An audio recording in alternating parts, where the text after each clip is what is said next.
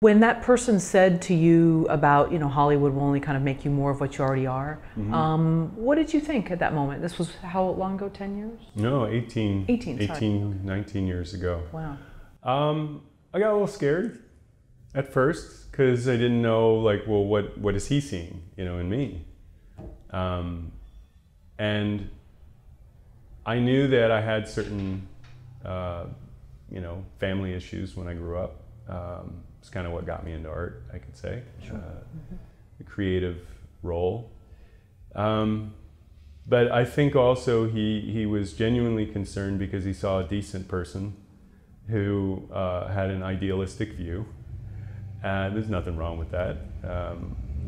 But at the same time, I think when you're younger, it's just a position not of stupidity or foolishness, but maybe just ignorance, because you don't have that experience yet to know when you're tempted with, something that if you had your parent there, it certainly wouldn't be happening. You wouldn't be contemplating, well, maybe I should, but in the moment you don't realize that when you're open and you're sensitive, some of that can come from trauma. And you don't realize that your reality as you see it in front of you is actually a reflection of that. So every choice that you make seems reasonable, but it may be coming from a place of fear. It may be coming from a place of reaction, where you had to do something. I mean, this is some of the stuff I've learned, but where people who are criminals, I'm just taking this as an extreme, we see high-speed car chases all the time, right? We all know how that ends. Every time for the last 20 years, we've been seeing how the car chase ends. When the cops are following you, you don't get away. But yet, time and time again, people continue to do that. Reason being, and what I've learned in my research and my own discovery, not that I'm a criminal, but that a lot of what we do that is irrational to the outside is in fact rational to us, because it's a positive behavior that warded off something else earlier in life, and it's been imprinted in us that this is what gives us a positive outcome. Totally unconscious of it, totally about a set of certain, like choices. You wake up every morning, you have certain choices, and this person over here has a different set of choices given their environment, their background, the way they think about things.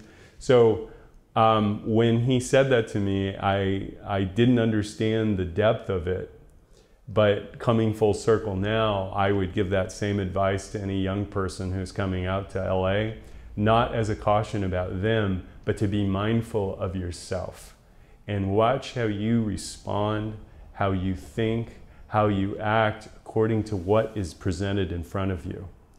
And that takes, unfortunately, sometimes it takes experience of some very difficult decisions that you make at the time that seemed right, or maybe, not so bad, but then as it played out, you realized, wow, I really did screw up there, or I made a bad choice, and I went against my gut instinct. I think that's the best. I will say this to anybody who's listening, that your gut instinct is probably your best choice. The first thing that you think about in reaction without knowing any information is probably the most honest of anything, as opposed to trying to logically talk your way through it. I've had situations where I wanted certain people to be a part of our projects, and didn't realize that they didn't want to be a part of our project, they needed a paycheck. Fine, that's their right, but because I felt that I needed them, I limited my choices to that individual and attached myself to the idea that I had to make that work, as opposed to opening up and looking at all the other possibilities that are out there. Now, that sounds very rational and logical, but at the time, it was personal, it was emotional, that I was attached to needing to have that person in order to validate what I was doing and win to get it. That's my own personal issue. But if I'm not exploring that and looking at the consequences of that thinking and that behavior and the outcomes that it gives me, then I only have one of two choices. I'm going to be completely stubborn and I'm going to force it, or all of that time, energy, and effort that I'm using, I can use to look open and outward and look at other people who may be able to give me those things that I want, that I truly want to find, and find the best match. And experience has taught me that that's a very good thing to do. So. Well, it's not just also too, I think, falling prey to temptation. I know they say sometimes like recovery meetings are held in Vegas, because what better place to test your sobriety? Yes, to test your sobriety, and every trigger you have would be Las Vegas. Yeah. But flattery, and that's something that as a young person, you know, you walk down the street and you get someone stopping their car and saying, "You would be perfect for this," and especially too if you're coming with a set of, let's get really therapist-y tools that aren't, you know, maybe the best, that is going to be like, you're going to hear angels. And so if you see that enough, then you would be prey to other things as well. And so I think flattery, and it can happen later on, it can happen, and you don't realize that sometimes you'll never hear from that person again. And that is the thing that you kind of have to guard yourself up. Yeah, that's an experience that I've found. Like, I've had people sit down with me full tilt with meetings, having watched our previous films, having read the script, and offering a ton of things. And I'm like, this sounds great. And then nothing. And I'm gonna introduce you to this person, that person. You know, I don't know what that person's motivations were, or not, but to spend my time getting upset about it, or obsessing over it, or trying to figure out that person's problem, and then look at, you know, I guess it only hurts me in the end. But I've encountered that before, where, you know, you can be very, you know, early on in my career out here as an actor, in fact.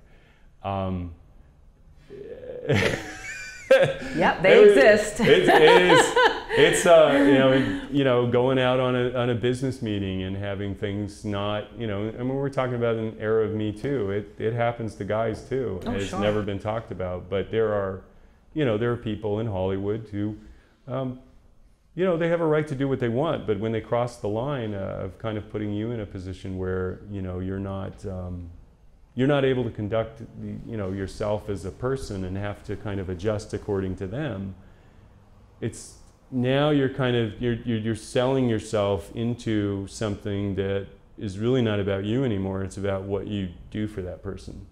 And it is easy, you know, compliments are very easy to give, but at the same time you have to have your own center, your own self-worth, so that you know that if you're dealing in business and you want, you know, you are talented and you believe your talent, or you have something to offer, find somebody who's looking for that in you. Like, you know, the look and everything. I mean, I do cast all of our films, and I have seen random people that I've gone up to and I say, you know, you have a really great presence. And I said, you know, I'd really like to see what you look like on camera. And I mean that truthfully, because I love discoveries of talent. This is how we've been able to make all of our movies, with these talented people who are not union. Most of them are not. And not because I'm against the union, but it just has to do with cost and everything else that we're trying to do, and we pay everybody. But it has more to do with, you know, like being authentic and being genuine and being professional. And I think you can be all of those things and still get the desired result that you want without having to do all this other kind of stuff, which is more of like, I'm going to make you feel good so I can get something from you, which is, all I have to offer you is the truth according to what I see. And that could be totally wrong, and you tell me, hey, go screw yourself, you know, like, get lost, but that's your right.